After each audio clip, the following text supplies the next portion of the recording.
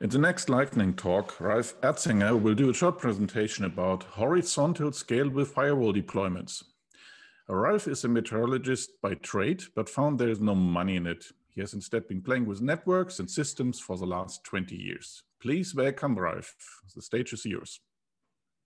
Thank you. Hi, my name is Ralf. I'm a network engineer with Booking.com in Amsterdam. I'm going to quickly present an overview of a horizontally scalable firewall deployment we've been doing for a while now. What's the problem? At one point, most of us had to deploy hardware firewalls to separate two parts of the network for whatever reason. So you take a firewall and place it between the machines that need separation. And because we want some redundancy, we need a second firewall and build a cluster or whatever your vendor of choice calls this arrangement.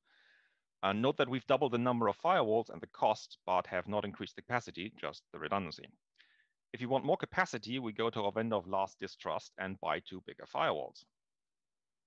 This makes our sales contact very happy, but this is classic vertical scaling, and this does not, well, scale. At one point, we have the biggest firewall, and the cost structure of this arrangement is usually also not that great. I do not want bigger firewalls. I do not want bigger firewalls. I want more firewalls. And ideally, they all don't have to be the same either. We've looked at this problem a bit and came up with a solution that works for us and might work for you if you're able to live with some limitations. First, the rest of your infrastructure is fine with having their connections reset occasionally. Or put differently, your higher level systems are aware that the network is not reliable, which it is not, and can deal with this. Secondly and thirdly, no NAT, no VPNs. Nobody likes NAT anyway. Fourthly, and this is not a strict requirement, but a massive quality of life improvement, is having a system that can automatically manage and deploy your firewall rules, ideally across multiple vendors. So what do we need? We need the firewalls we want to use and two Arista 7280 switches. Maybe this works with other vendors, but Arista is what we've built with. The 7280 specifically because we use some features that are available only on the Jericho chipsets. Yes, they're expensive, but think of all the money you'll save on the actual firewalls. This is what the general arrangement looks like. We have environments to be segregated at the bottom, some edge layer switches that connect to these environments, a load balancer layer made up of the aforementioned Arista 7280s and our firewalls. Between the load balancer switches and the firewalls, we run one VLAN per environment, routing is static or via BGP as required. The load balancer layer has a thing called next hop groups for the firewalls, which are maintained by a special agent. Inbound traffic to the load balancer switches from the south is handled by policy routing towards the next hop groups. On the edge layer, environments are segregated as VRFs. The main trick in this is a sort of resilient ECMP. We want traffic for the same TCP/UDP session that comes to the load balancer switches from the south to be sent to the same firewall, independent of which load balancer switch it hits. So we first tune ECMP on the load balancer switches to only hash on source destination IP and to do so symmetrically. So traffic from A to B gets hashed to the same value as traffic from B to A. In addition, we need a small piece of code on the switch that does magic in the TCAM. This was necessary back when we tested this. It might no longer be required. Talk to the sales engineer.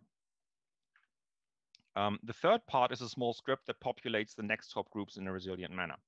The script gets fed with the next hop groups the next hops for all firewalls per environment and builds a next hop group that is filled with multiple copies of each next hop.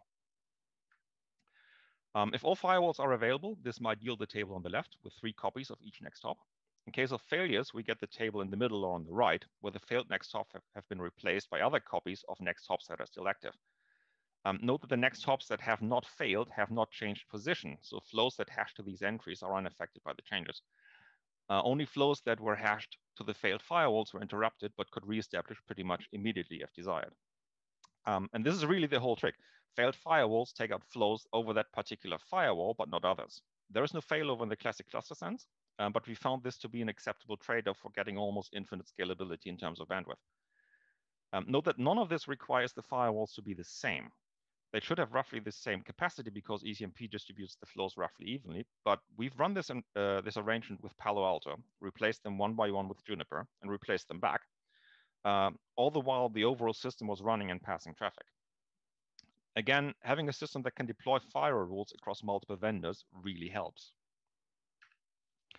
In terms of the system noticing the absence of a firewall or one of the load balancer switches and changing the routing, this usually takes place in less than 2 seconds. I'm pretty sure we're out of time at this point. So if you have any questions, please find me in one of the rooms or on IRC, and I'm happy to answer technical questions about this. Thank you, Ralf. I think we are right on time here with your talk. Thank you for presenting this, and thank you for these nice icons and pictures you have presented. It brings memories back with PIX 501. Thank you very much for that. You're welcome.